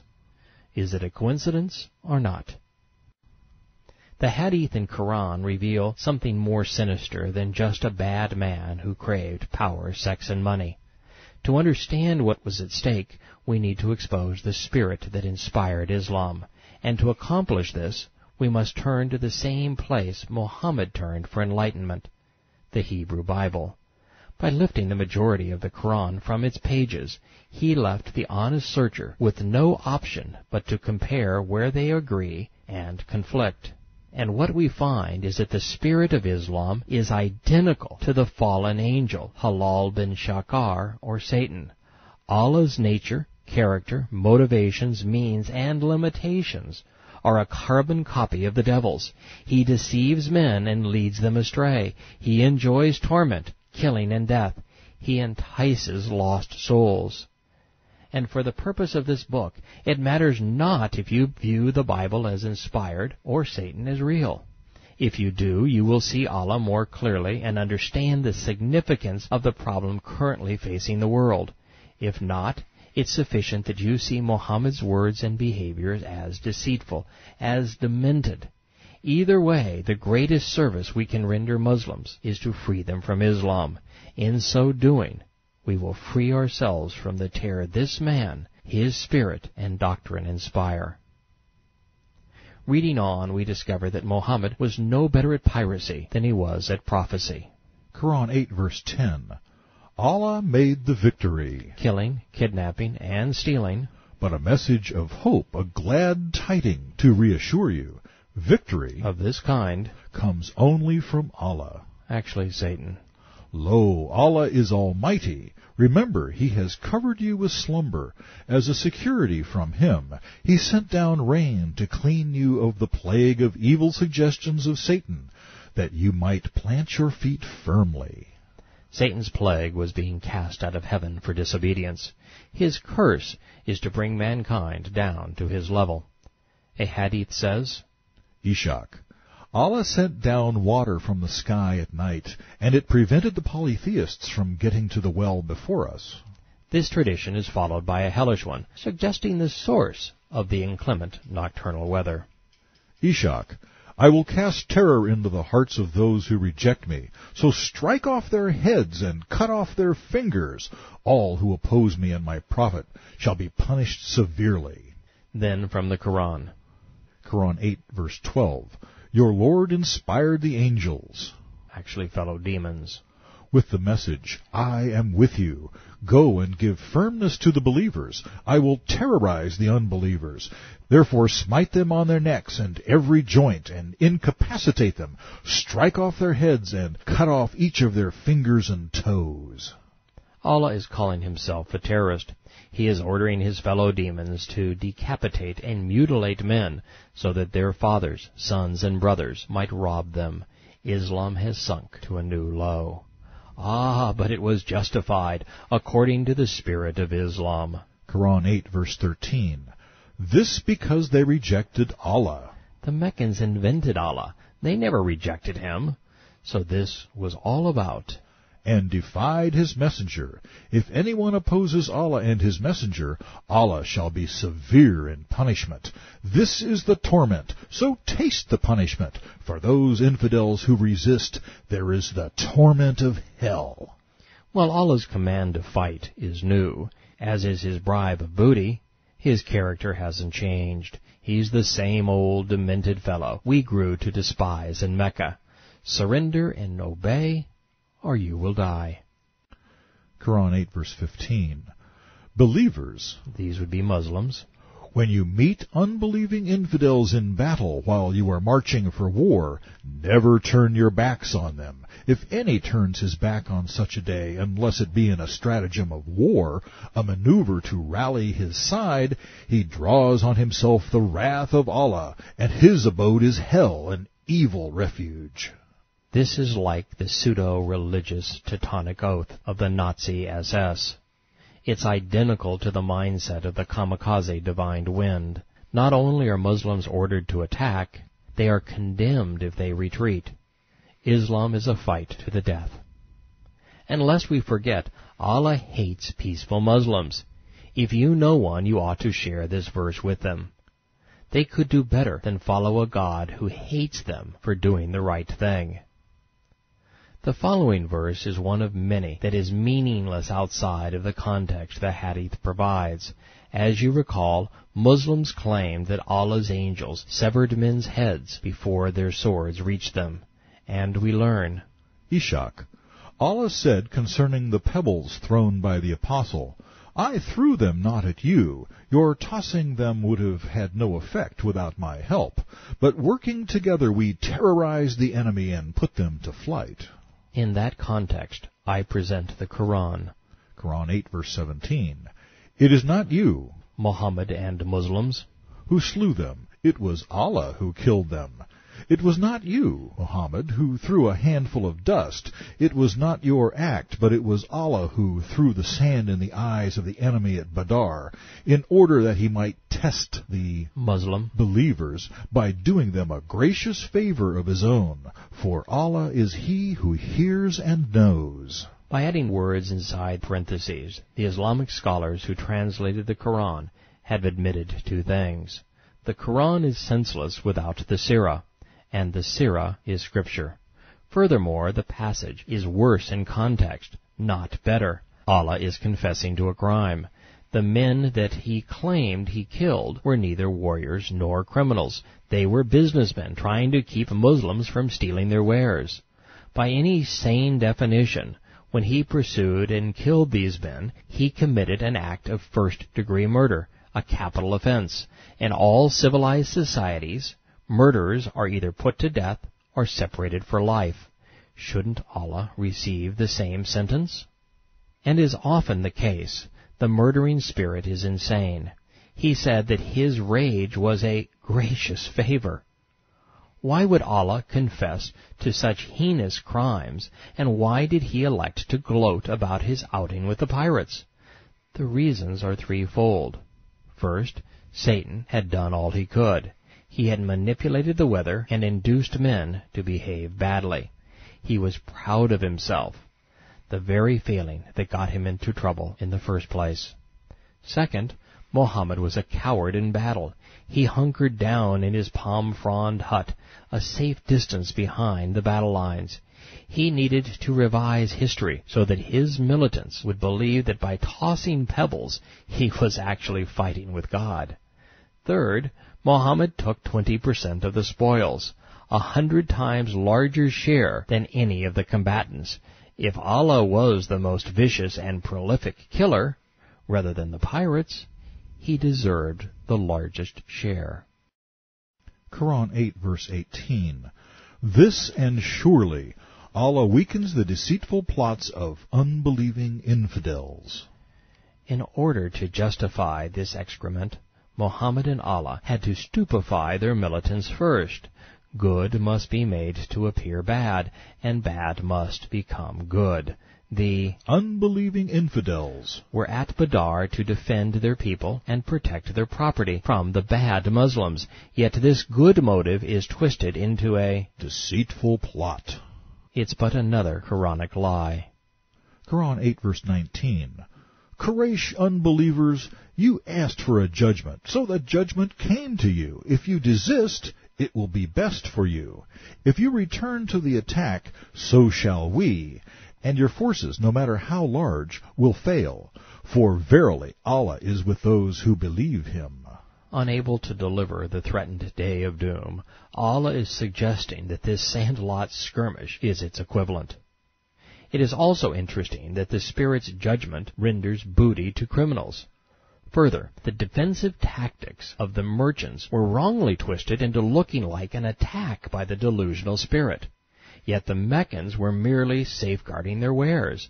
The Muslims were on the prowl, trying to steal them.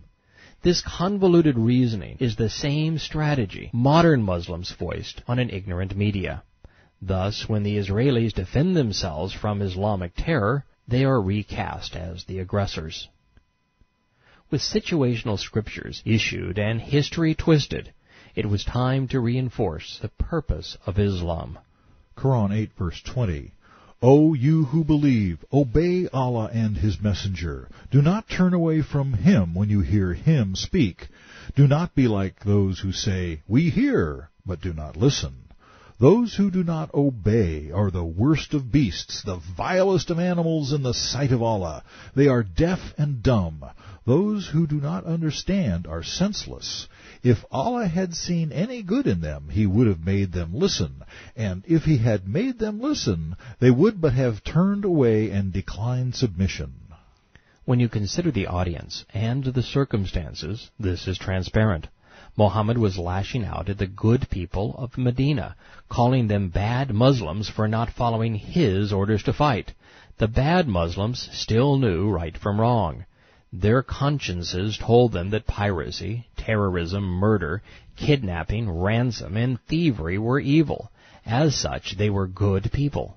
When the Prophet spoke to them, commanding them to become pirates, they turned away and did not listen to him. The good Muslims, however, like their counterparts today, had been corrupted by Islam. They could no longer distinguish between right and wrong, so they zealously followed their profiteer on raids to pillage and plunder. While it is obvious that this demented doctrine needs to be exposed and exterminated, sentenced to die for its crimes, bad Muslims should be leading the parade. Their faux deity just called them the vilest of creatures. Yes, any Muslim who does not follow Muhammad's orders to murder infidels, to pillage and plunder them, is deaf and dumb, senseless, the worst of beasts. Allah hates, above all else, peace-loving Muslims, even more than He hates Jews. I beg any Muslim listening to these words to let them sink in. Your God condemns you if you do not lash out in jihad, if you do not fight to the death for this demented cause. If the Quran is true, if Allah is God, if Muhammad was a prophet, and you are a peaceful, loving Muslim, you are destined for a hell even more torturous than that prepared for the hospitality of the infidels. It's a lose-lose game with your soul at stake. If Islam is true, you're toast. If Islam is a lie, you live in the poverty of a delusional doctrine and will spend your eternity separated from Yahweh, your Creator. It doesn't have to be that way. Before we leave this stunning indictment of Islam, I'd like to address the opening salvo of the 20th verse. Muhammad said that any time he speaks, he must be believed, followed, and obeyed. Not Allah, Him. Even Ishaq agrees. Allah said, do not turn away from Muhammad when he is speaking to you. Do not contradict his orders, and do not be a hypocrite, one who pretends to be obedient to him and then disobeys him. Those who do so will receive my vengeance. You must respond to the apostle when he summons you to war. Technically, one cannot be a bad Muslim. A peaceful, loving person is either a non-Muslim or a hypocrite. Therefore, all true Muslims obey Muhammad's dictates, making them bad people. Muhammad's summons was to raid civilians and steal their property. This wasn't holy war, it was terrorism. Also, to follow Muhammad's orders, as Allah is compelling, one must understand the Sunnah and comply with its hadith. That is the only place the Prophet's commands and terrorist example can be found. That is, unless you see Muhammad as Allah, and in that case, the Quran is just a redundant Sunnah. Either way, from this point forward, Islam is a terrorist manifesto. Its creed is, obey Muhammad, fight for Muhammad, and pay Muhammad. Since the last Quranic pronouncement was too transparent even for Islam's prophet, the megalomaniac stepped aside momentarily and placed himself back on equal footing with his God. Quran 8 verse 24. O believers, answer Allah and His Messenger when He calls you to that which will give you life. Martyrdom. And know that Allah comes in between a man and his heart. To Him you shall be gathered. Fear the affliction and trial that awaits those who do not obey. Allah is severe. Yes, all Muslims will meet Allah, the demonic spirit of Islam. Their affliction at His hands will be severe. Ever deceitful, Muhammad and Allah are calling Muslims to fight to the death for their benefit. Yet they say that they are being called to life. This reminds me of Satan's temptation in the garden. The apple represented death, and yet Satan called that choice immortality, life. Quran 8 verse 26. And remember when you were a small band of bandits, and reckoned feeble and despised in the land, and were afraid that men might despoil and kidnap you, carrying you off by force, how He provided a safe asylum for you, strengthened you with His aid. He gave you refuge and gave you the good stolen things that, haply, you might be thankful. Oh, that you believe! Don't betray Allah and the Messenger, nor misappropriate things entrusted to you. Gloating is unseemly. Muhammad's militants had won a skirmish against some poorly equipped and out-of-shape businessmen. The Muslims were but a small band of bandits, feeble and despised before Badr. They remained so after the battle. No Muslim was carried off by force. They were the kidnappers.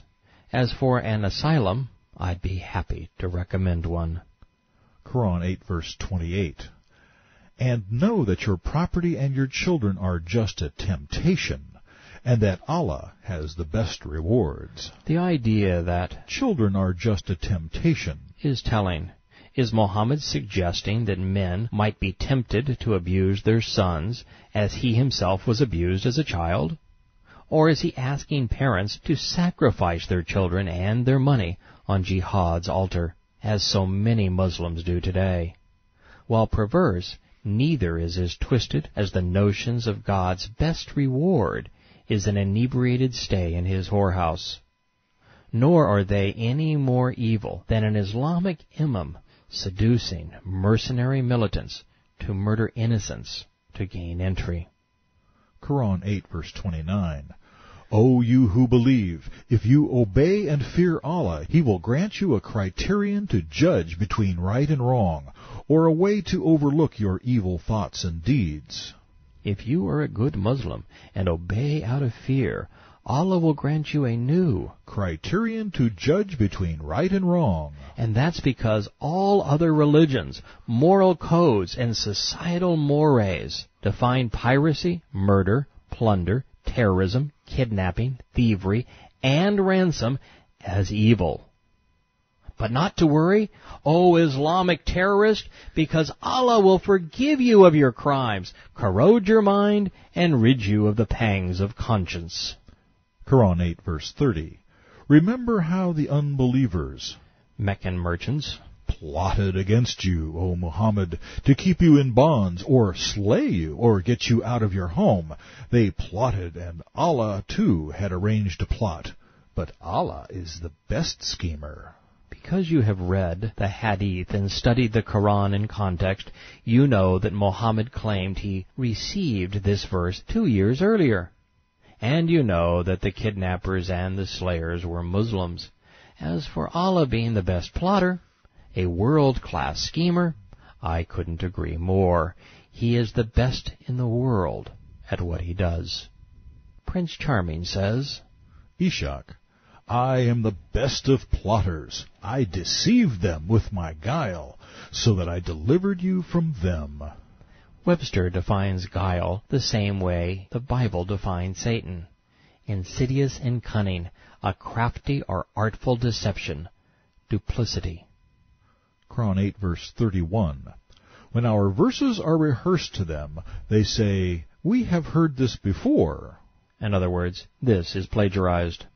If we wished, we could say words like these. These are nothing but stories of the ancients. The reason the local Arab population, Yathrib, was questioning the prophet's credentials was that he had already trotted out the second surah. It was filled with convoluted stories lifted from the pages of the Torah. This verse confirms that bad Muslims were smart enough to recognize a false prophet. In the next passage we find Muhammad sidestepping the no miracles, no prophet, and no signs, no God criticisms. It's as feeble as ever. Quran 8:32. Remember how they said, O Allah, if this Quran is indeed the truth revealed from you, rain down on us a shower of stones from the sky, or send us a painful doom. But Allah was not going to send them a penalty while you, Muhammad, were among them.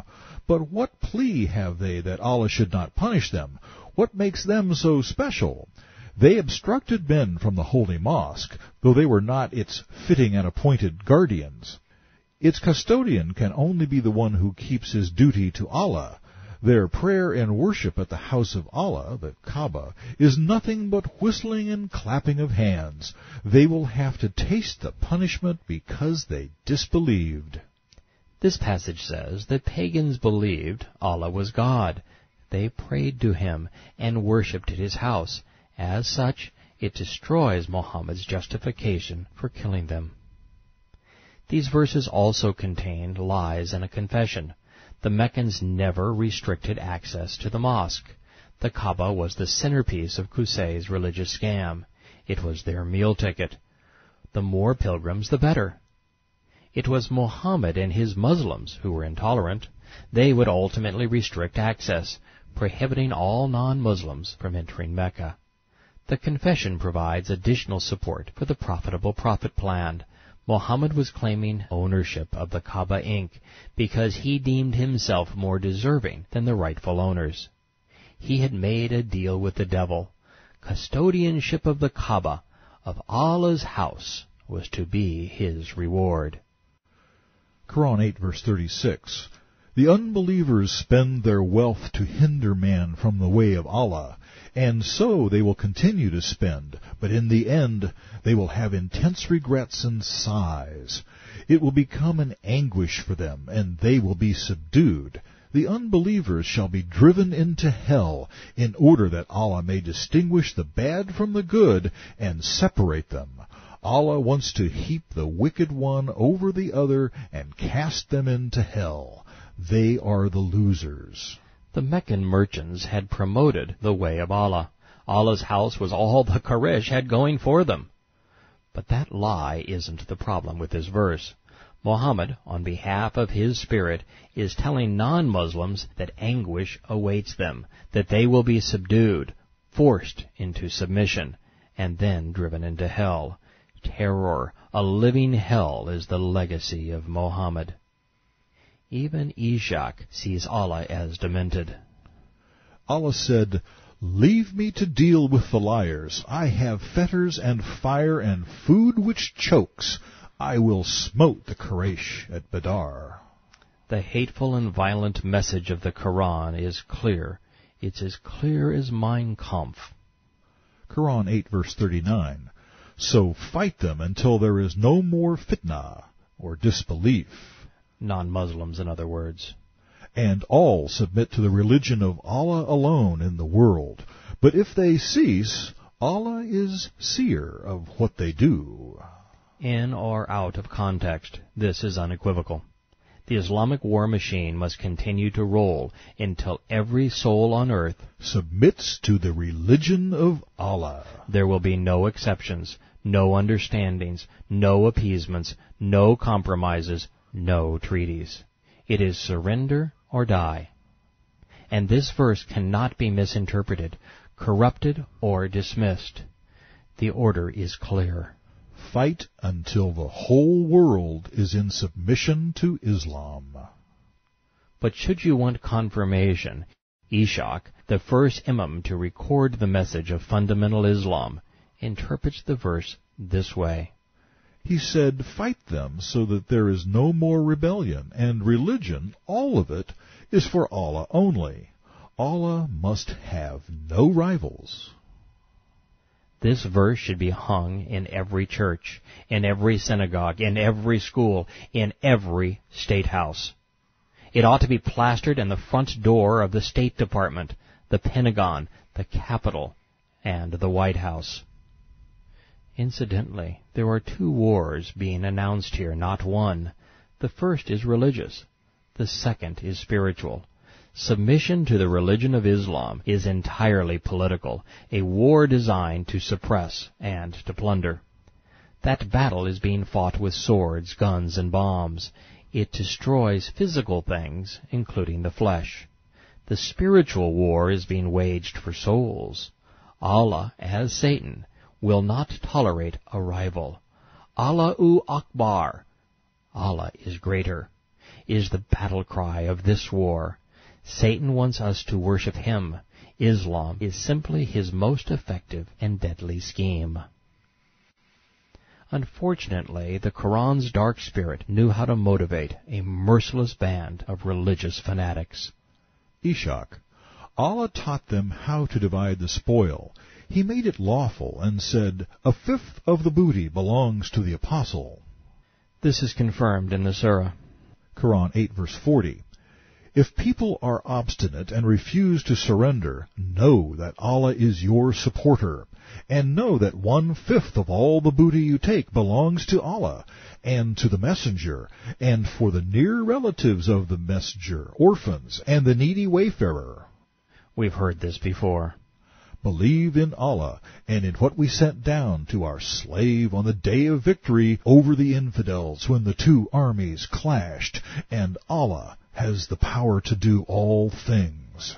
Fortunately, all Allah/Satan can do is play with the weather and tempt men to do his bidding. Unfortunately, all too many are willing. The temptation in this case was money. Muslim militants got rich, at least by Arab standards, robbing Muhammad's enemies. Of course, they had to give the Prophet 1/5 of the spoil, yet that was no more onerous than what Blackbeard required. Since Badr was only a ragtag mob of mercenary misfits against a bunch of camel-driving merchants, you have to wonder about the inadequacy of a spirit who called them armies and required 1,000 demonic angels to carry the day. I wouldn't bet my life on Team Islam. You may have picked up on it already, but if not, Muhammad had a little problem. He and his raiders had gone after the merchandise-laden caravan. The money they sought eluded them. So while they stole some swords and coats of mail, and kidnapped some men for ransom, the expedition was a bust. The caravan got away. Quran 8:42. Remember, you were on the hither side of the valley, and they were on the yonder bank. The caravan was on lower ground still, by the coast.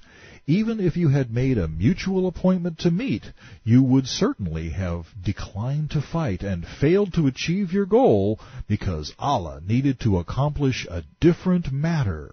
Those who were destroyed had to perish as a clear demonstration of Allah's seductive control. and those who lived survived as positive proof of his authority. Allah is he who hears and knows. In other words, Allah won the coin toss. His lust for murder took precedence over Muhammad's yearning for money. As for the dark spirit of Islam hearing and knowing, that's true. Satan is able to maneuver in time and to travel unseen. He listens and learns how to best tempt his stooges. Everyone has a soft spot, a longing, a desire, something that they crave. Quran 8:45. O believers, when you meet an army, be firm and think of Allah's name much, that you may prosper. It was a hellish bargain they had made for money. Obey Allah and His Messenger, and do not dispute with them, lest you lose courage and your power departs. Persevere. The Hadith says, Ishaq. Muslims, fight in Allah's cause. Stand firm and you will prosper. Help the Prophet. Obey him. Give him your allegiance, and your religion will be victorious. Had joined the party, so the bad Muslims had to be rebuked. There was no room in Islam for a second leader or for peace. Quran 8:47. Be not as those who came from their homes full of their own importance, trying to turn men away from fighting in Allah's cause. Allah is encircling them. Satan made their acts seem alluring to them and said, No one can conquer you this day while I am near you. But when the two armies came in sight of each other, he turned on his heels and said, Lo, I am not with you. I see what you cannot. Verily I fear Allah, for Allah is severe in punishment. Ishaq tells us, Umayr saw Satan at Badar. When the devil turned, a surah was handed down concerning him. Then describing Allah, Umar says, Ishaq. Satan made their deeds seem good to them, and said they would be victorious because he was their protector, but the devil deceived them. And he continues to do so. Following the satanic interlude, Allah caused bad Muslims diseased. Their peaceful nature evidently irked the spirit of war. Quran 8:49. The hypocrites, bad Muslims, and those in whose heart is a disease, said, The religion has deceived and misled them. Bad Muslims could be good people, discerning people. They recognized that fundamental Islam was deceitful. They knew Islam, Muhammad, and Allah better than anyone. If this is God speaking, I move we elect a new one. Verse 50. If you could have seen the infidels when the angels drew away their souls, striking their faces and smiting their backs, the angels said, Taste the penalty of the blazing fire. Verse 52. They, the Meccans, brought this upon themselves. Their case is like that of Pharaoh and those before them. They denied and rejected the revelations of Allah, and Allah destroyed them, punishing them for their crimes, for Allah is strict, severe in punishment. And what bears saying, bears repeating. Verse 54. This was the case with Pharaoh and those before them. They denied and rejected the revelations of their Lord, so we destroyed them. This wasn't a second translation. It was just a senior moment. The war surah marches on with these lovely words. Quran 8, verse 55. Verily, the worst of creatures, the vilest of beasts in the sight of Allah, are those who reject Him and will not believe. They are those with whom you make an agreement, but they break their covenant every time, and they keep not their duty. To fight. The bad Muslims are being hammered again. Muhammad is miffed that they reneged on the pledge of Aqaba. Muslims agreed to protect the Prophet like they did their women, and to fight whomever he fought. They didn't figure on that including terrorism and piracy, so they bailed on him. As a consequence, the bad, peace-loving Muslims were labeled the worst of creatures. Enough, Mr. Nice Guy. It was time to go back on the warpath. These are some of the most chilling words ever uttered in the name of God. Quran 8:57. If you gain mastery over them in battle, inflict such a defeat as would terrorize them, so that they would learn a lesson and be warned. It's pretty hard to reconcile these words with the Islam is a peace-loving religion myth. This sounds like one of Al-Qaeda's speeches to me.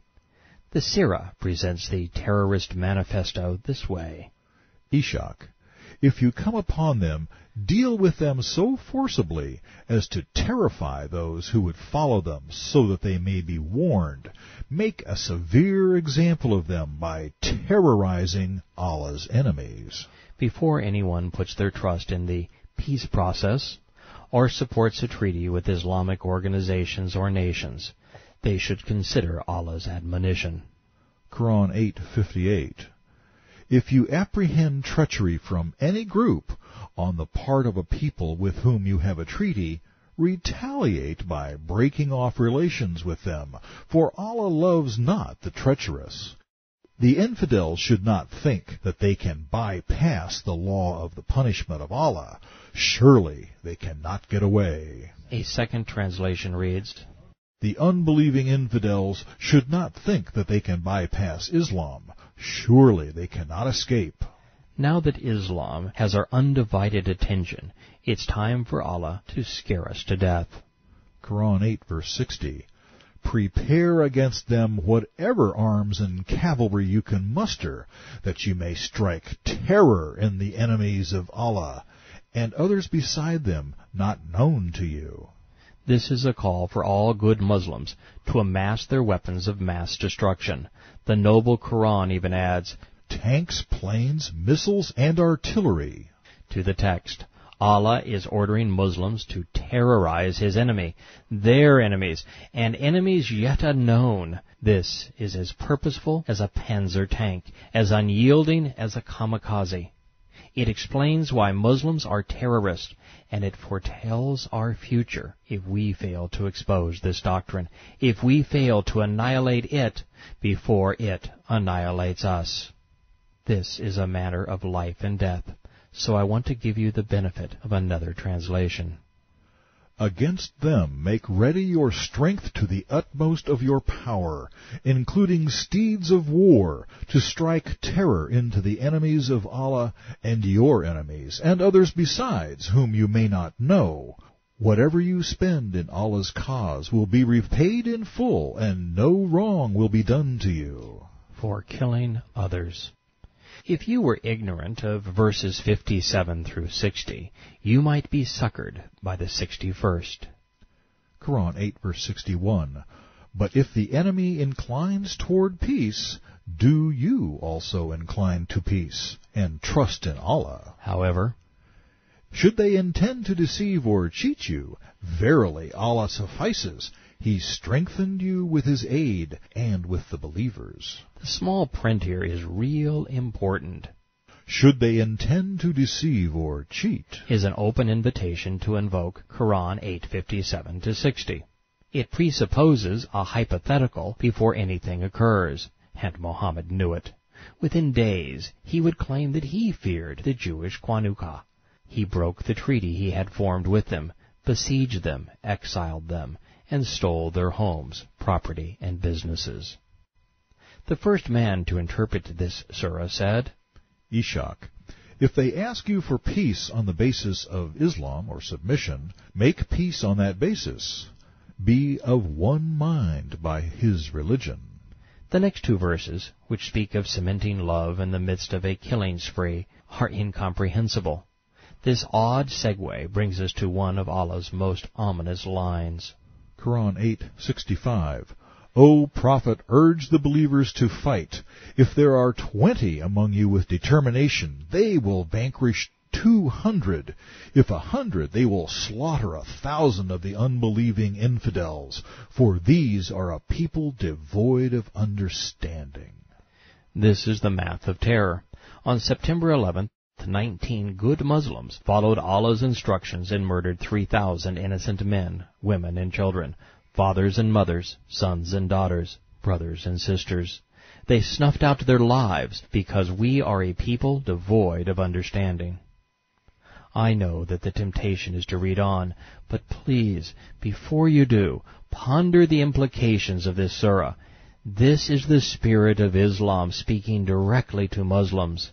It is why they are terrorists. The Sirah proclaims, Ishaq, O Prophet, exhort the believers to fight. If there are 20 good fighters, they will defeat 200, for they are a senseless people. They do not fight with good intentions, nor for truth. Such could be said for America. The U.S. State Department has managed to lose the peace because they are ignorant of the truth. Believing that the enemy of my enemy is my friend, we fight with less than ideal intentions. As a nation, we have partnered with the wrong people, and thereby created our next foe. We liberated China, and they slaughtered us in Korea. We supported Stalin, and it killed us in Vietnam. We funded the Mujahideen, and they became Al-Qaeda. We furnished biological weapons to Saddam Hussein, and Americans died to keep him from using them. Not to be outdone, we have formed alliances with Saudi Arabia, Egypt, and Syria against Israel, so that our friend might be victimized.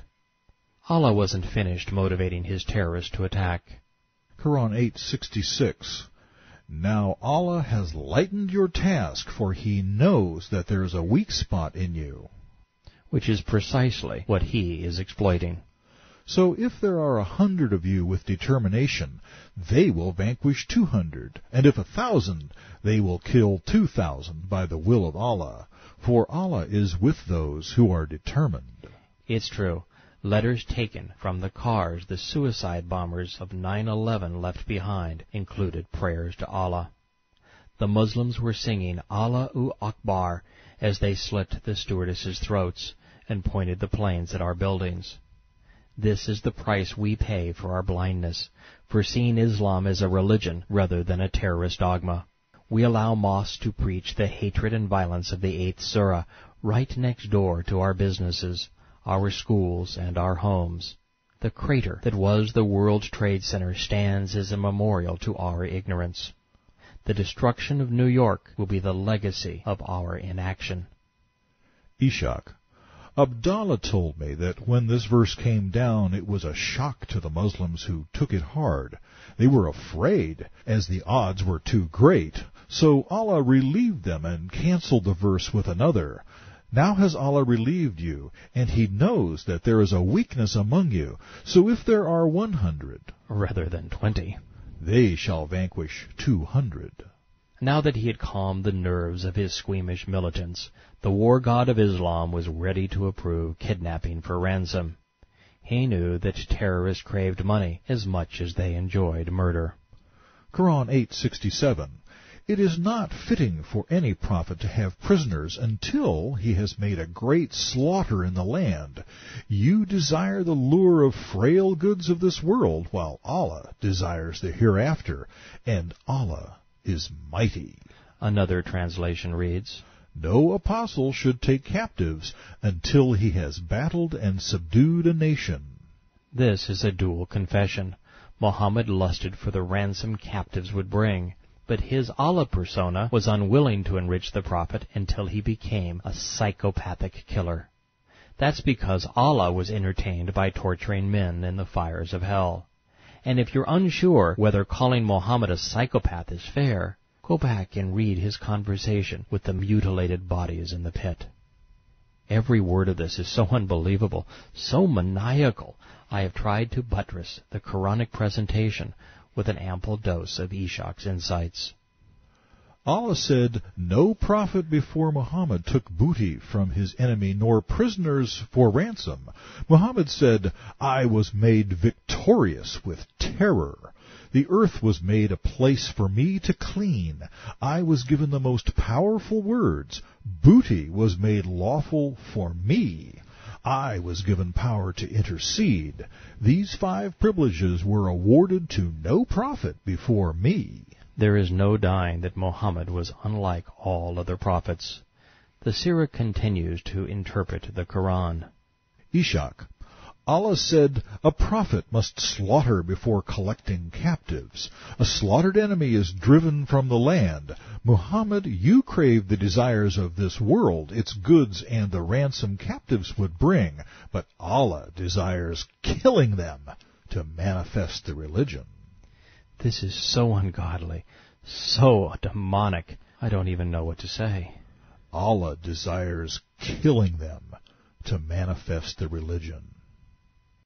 Quran 8, verse 68. Had it not been for a previous agreement from Allah, a severe penalty would have reached you for the ransom that you took as booty. In other words, the prophet was given a special dispensation.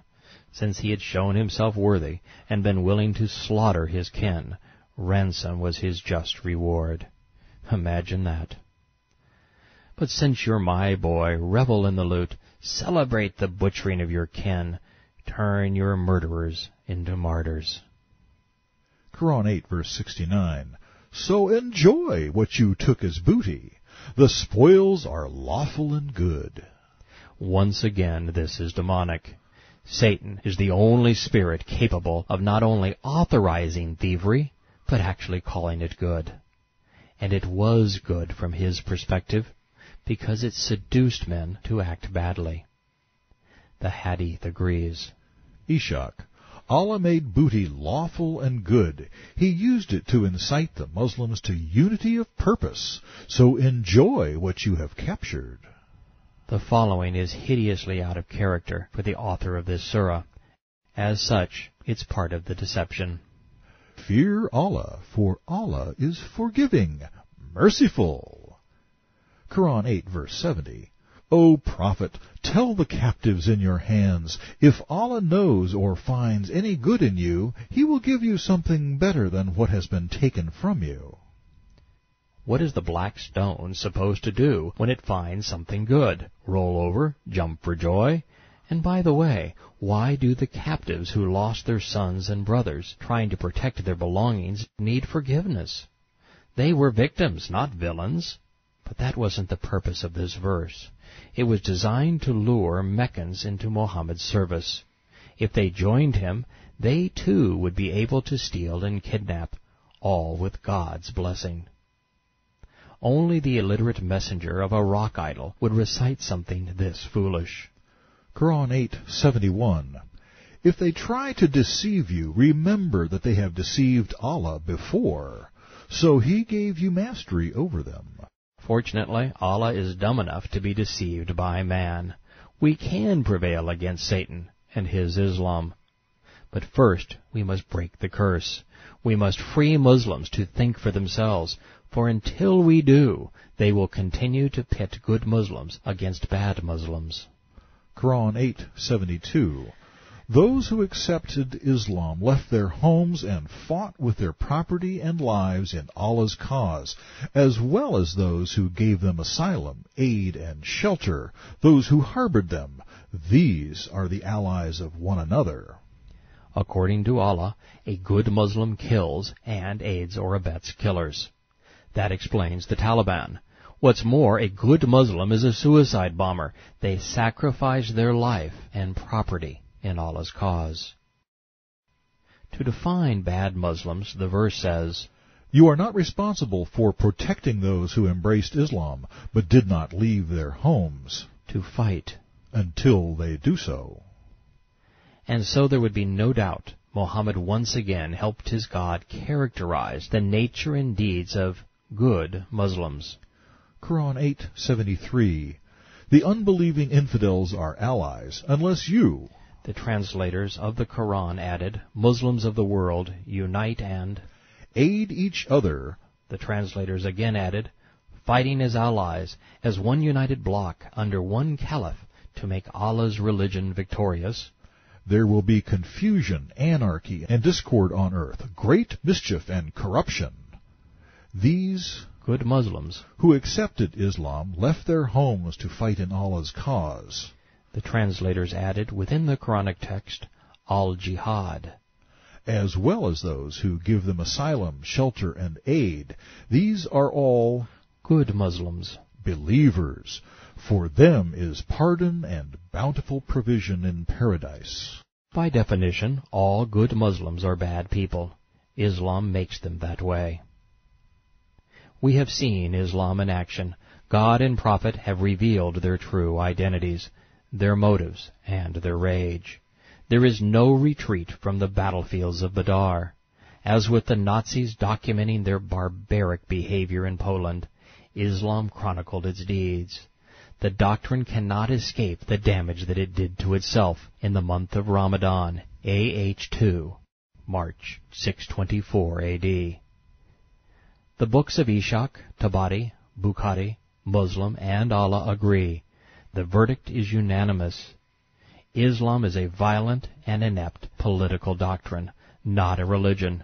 Its founder was a pirate, not a prophet. We know this because they told us. I'd like to leave Badar by sharing some hadith that expose the nature of the egotistical monster Muhammad had become. Bukhari. The Prophet got a silver ring made with Muhammad, Allah's apostle, engraved on it. The ring glittered on his hand. Bukhari. Allah's apostle said, I have 5 names. I am Muhammad and Ahmad, the praised one. I am Al-Mahi, through whom Allah will eliminate infidelity. By killing every infidel. I am Al-Hashir, who will be the first to be resurrected. Meeting Yeshua. And I am also Al-Aqib, because there will be no prophet after me. Muhammad succeeded in Medina because the heathen Arabs were led to believe that he was the Messiah, a title this prophet was all too willing to accept. Bukhari. I heard Allah's apostle saying, I am the nearest of all the people to Isa, which they translate Jesus. All of the prophets are paternal brothers. Their mothers are different, but their religion is one. There has been no prophet between me and Isa. No behavior in human history, no message in all of time was more counter to Yeshua's than that which flowed from this ignorant and immoral beast. And this scripture we've been reading was Muhammad's lone miracle. Bukhari. Allah's apostle said every prophet was given miracles because of which people believed, but what I have been given is divine inspiration, which Allah has revealed to me, so I hope that my followers will outnumber the followers of the other prophets. But even he had a low regard for his divine inspiration. Bukhari. The prophet preached at a suitable time so that we might not get bored. He abstained from pestering us with sermons and knowledge. That's because Islam was a scam. It was neither enlightenment nor religion. It was about a man. Bukhari. Allah's apostle said, whoever obeys me will enter paradise, and whoever disobeys me will not enter it. Muhammad and Islam were poison. This is what happened to those who were exposed. Bukhari. Ali burnt some former Muslims alive. And this news reached Ibn Abbas, who said, had I been in his place, I would not have burnt them, as the Prophet said, don't punish anybody with Allah's punishment. No doubt I would have killed them, for the Prophet said, if a Muslim discards his Islamic religion, kill him. So now you know who the enemy really is. You know why they kill. You know that the civilized world will continue to be terrorized as long as we tolerate Islam. It will continue to destroy men's souls, seducing them to murder and mayhem. Only one question remains. What will you do about it?